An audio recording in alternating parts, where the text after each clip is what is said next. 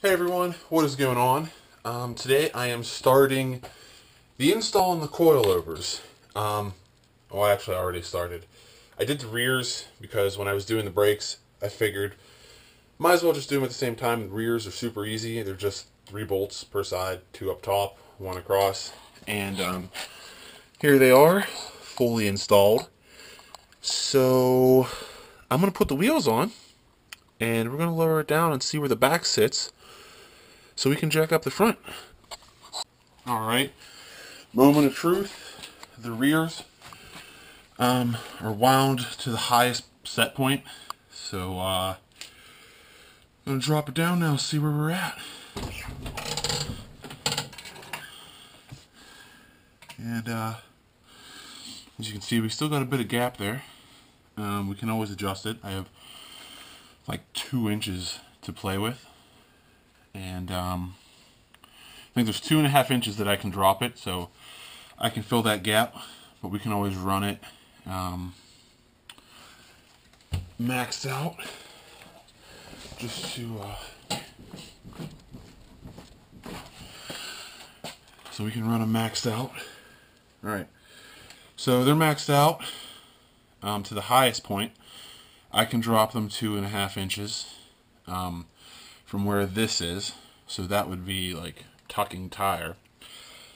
So basically I can run it where it's at and allow them to settle a little bit before adjusting them lower. Alright, so after doing a little bit of research, I found that these coils don't really compress too much. They don't settle too much, maybe 1/8, 1/4 of an inch. So I'm going to lower them 1 inch. And I'm going to show you how to do that. We got 2 different wrenches for these ones. You got this one here, which locks. Is for this one. You got to unlock this coil, and then spin it up. And then what you're going to have to do is make sure these 2 are tight, because you don't want to start turning it. And see, now we're going to lower it, and see, we're turning the whole shock body. And basically what we're going to do is we're going to lower this by twisting the whole shock body and dropping it down into the mount here, 1 inch. And we'll do it on the rear and see where it sits. And you don't want to adjust these ones just because this is your spring preload, and you don't want to mess up the preload. So we're going to lower this 1 inch. The easiest way to do it is to measure between the bottom lock collar and the bottom lock collar for the spring preload. And that way you can get both sides equal. You can use a tape measure, or you can go out and get one of those little tools that you can actually measure distances like that a little bit more accurately. So yeah, I'm going to get to lowering. Alright, so now that you've got it adjusted down, I adjusted mine down 1 inch. So there's 1.5 inches between these 2 rings. You're going to take your 1 wrench here, and as soon as I can grab it, you will lock this bottom collar.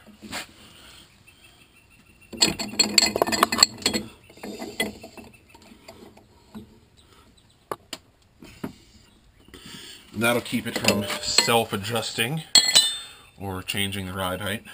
And let's put the wheel back on and do the other side.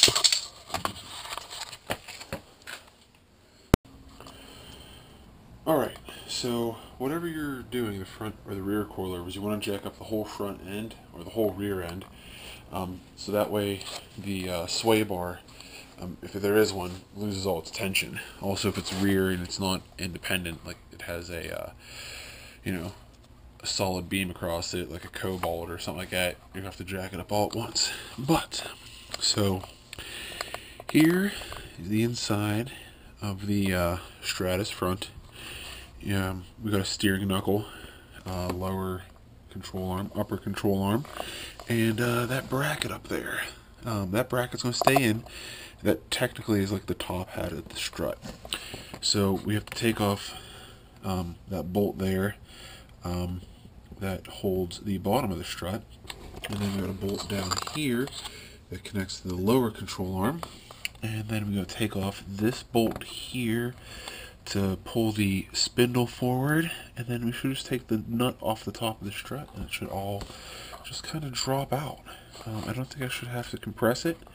I will have to check clearances on the front here, because the ball joint is cambered in a little bit, so as long as the new coilovers are narrower or the same size, we shouldn't have any clearance issues. So now I gotta pull all that off.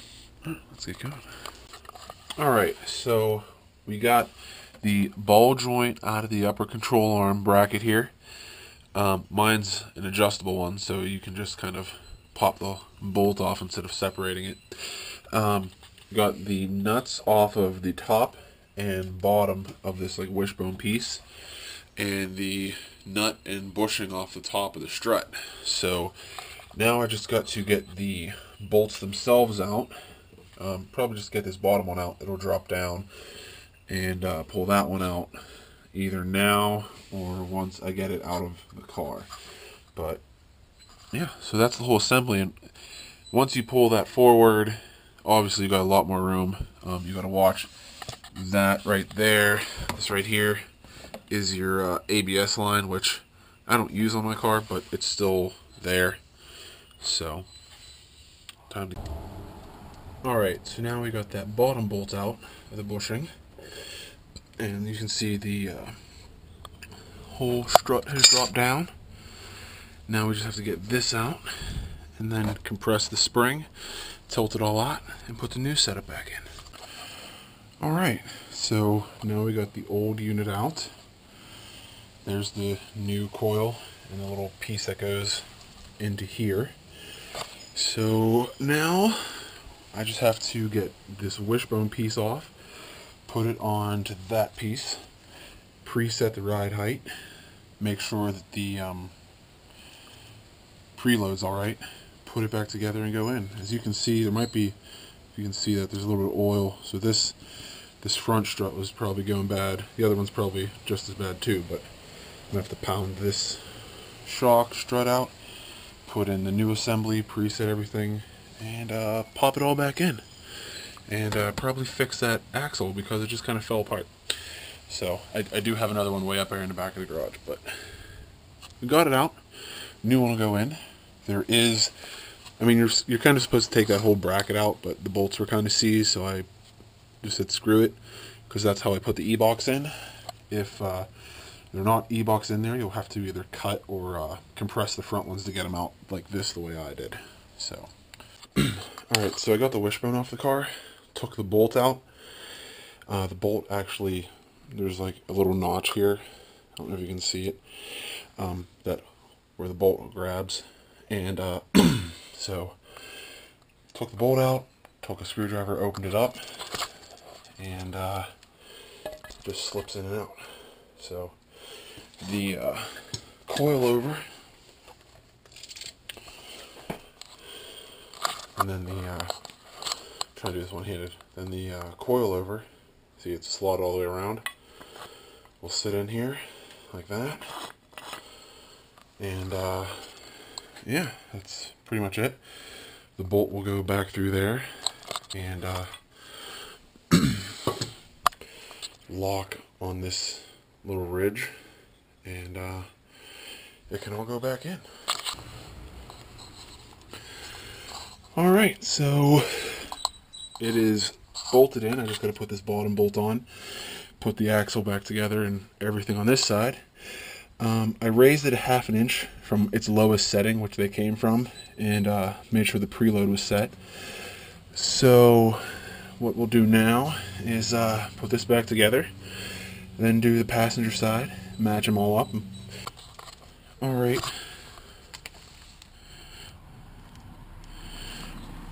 Alright, real quick update. This bolt down here is super easy to take out if you don't take the top off. I was trying to get this wishbone piece off so that way the whole thing would come out easier, but that's not happening, so I'm going to have to do the same thing. Take it out and wiggle it out. Alright, so I have the passenger side ready to go back on. But before I get that far, I just wanted to show you. You have to reuse the factory like rubber insulator. So the front will probably have to resettle because this is going to have to form to that new top ring there. It's going to have to get all squished back down. So the front will probably settle a little bit. The rears probably won't settle at all because everything's brand new. So once we get that on, I'll show you, and then we'll lower the car down. Alright, so all the coils are on, and we're about to drop it down. Oh my god, that's so much lower than it was before. Oh my god. That's crushed. I'm gonna have to be very careful driving places now. But it's good. My front wheel's not tucking, and I have about the same space front and back. That's low. That's about another ½ inch lower than it was before, or an inch. That's freaking low. Oh my god. I'm so excited. I'm gonna definitely have to use boards to get out my driveway now. But I think it'll have to settle a little bit because the front, I just reused the isolators. I didn't get new ones. And let's see. Yeah, this is where the splitter mounts, so that's pretty low. So yeah. So what I'm gonna do is I just gotta put on the rear motor mount that I filled before I can drive it. So that's it, which hopefully I can get done this weekend. And then I'm going to do a whole like review and everything all at one time of the seat, the suspension, the mounts. I'll just take it out for a drive and do everything at once. But yeah, that's it. I took my time doing it because I just don't have a lot of time with like 2 kids. But yeah, that's it. It's definitely a ton lower and looks a million times better. So now it's just to get the mounts on, put the splitter on, get it inspected, get my exhaust leak fixed, and break it in before I track it. So yeah, that's that. Until next time.